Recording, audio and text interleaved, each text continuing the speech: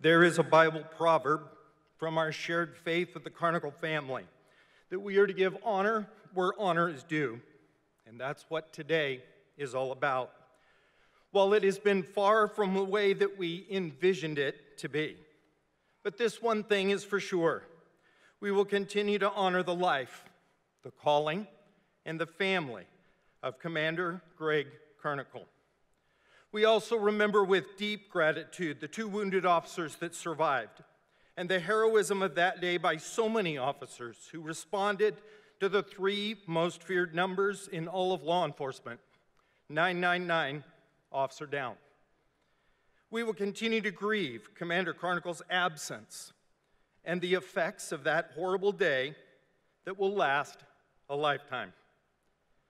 My name is Bob Fesmire, and I am privileged to serve as a chaplain with the Phoenix Police Department. In our closing moments together, I'd like to take just a moment and ask you to reflect with me. Allow me for a moment to encourage each of you before officers return to those streets, our non-sworn to their tasks, and our families back to their homes. In the incredibly difficult, violent, distressing, and stressful times we live in, it is important to find hope. It is important to see the good. It is important to hear the truth, and it is vitally important to encourage the soul. The greatest threat to police officers has never been bullets. It is the constant attack on their soul from the violence, ignorance, arrogance, and selfishness that comes at you day after day. Not just you, but your loved ones. Those who worry about losing you in so many different ways: mind, body, and soul. Every time that you suffer because of the actions of someone else, there is a temptation to choose a different path in life. When you've been hurt so deeply, when you grow weary of people who don't seem to care or thoughtlessly believe the worst of you, when you grow mentally, physically, and spiritually tired of giving and your heart being stomped on again and again, or like today, the price seems too high to pay. You might be tempted to choose a path of perceived safety, perceived protection of your soul. But C.S. Lewis wrote about this temptation. He said, "To love it all is to be vulnerable. Love anything, and your heart will certainly be wrung and possibly be broken. If you want to make sure of keeping it intact, you must give your heart to no one, not even to an animal. Wrap it up carefully, round with hobbies and little luxuries. Avoid all entertainments. But in that safe, dark, motionless, and airless space, it will change. It will not be broken. It will become unbreakable, impenetrable, and the only place outside of heaven where you can be safe from tragedy or the risk of tragedy, the only other place outside of heaven that you are safe from all those dangers of love, is hell." There is another choice, the one that you live every day. You just use a different word to express it. You use the word honor. Honor is to live for something greater than yourself, to live for someone greater than yourself.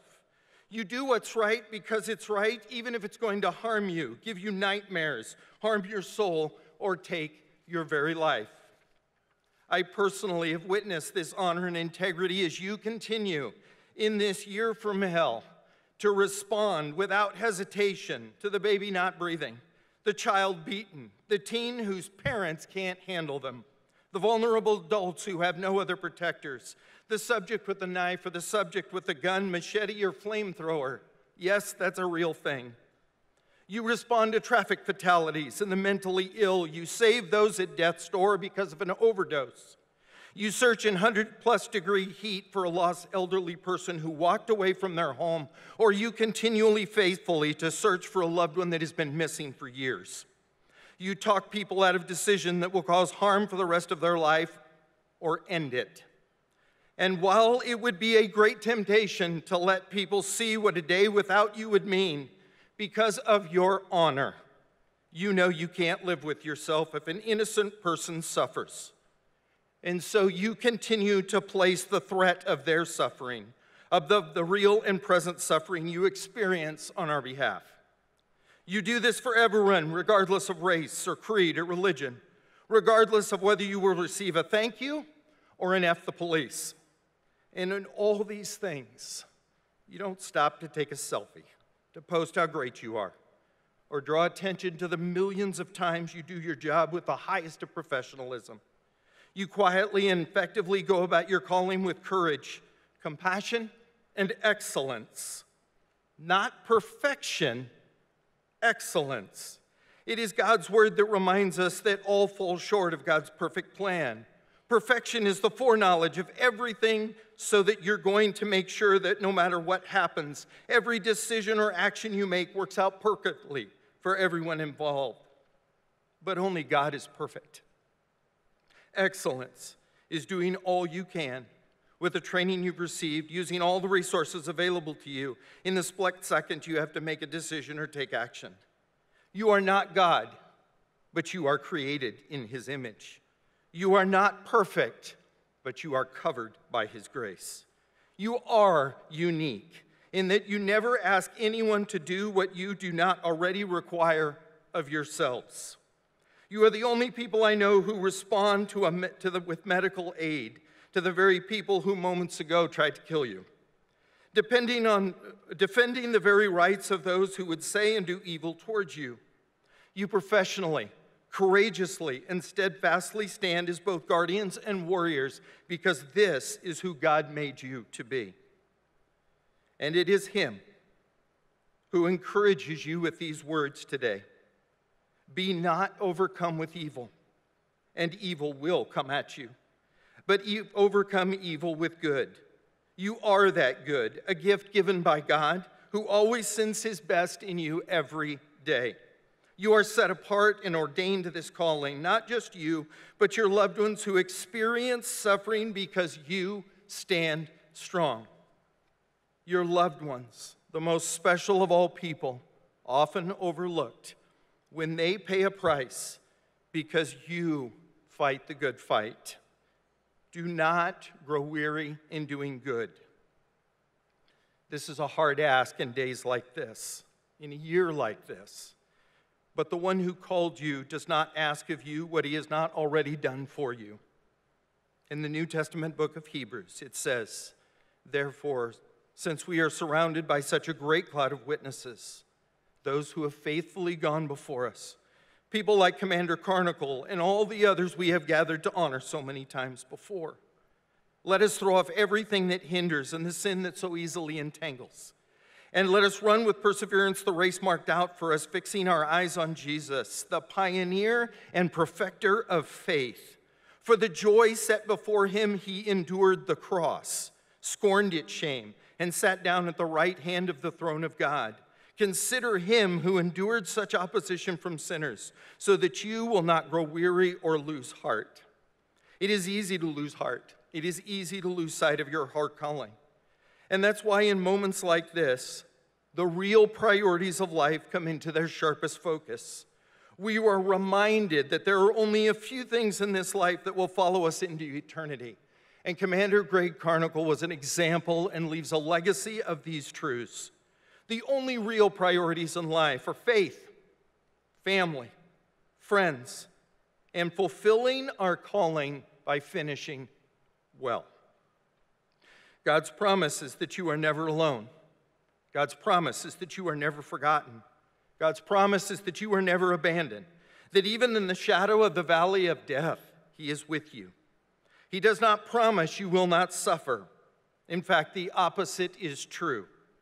The righteous will suffer for doing good. But His promise is that He will be your shield. He will be your defender. Vengeance belongs to Him, and He will vindicate each of you for all that you do that is right and good. Before every shift, there is a man-made promise, the promise that every officer knows. We all go home today. And you do everything possible to fulfill that promise. But when that promise cannot be fulfilled here on earth, God Himself steps in to fulfill that promise in heaven. and ushers us into an eternal home. And on that day, we will stand before the one who called and equipped us to hear the words, "Good and faithful servant, well done. Welcome to your eternal home." Today, we know that Commander Greg Carnicle is already there, not because of his perfection, but because he dared to follow Jesus Christ as Savior and Lord. And one day, for all of those willing to accept this invitation, we will join him there. And all those who have gone before us, those who have finished well and did not grow weary of doing good.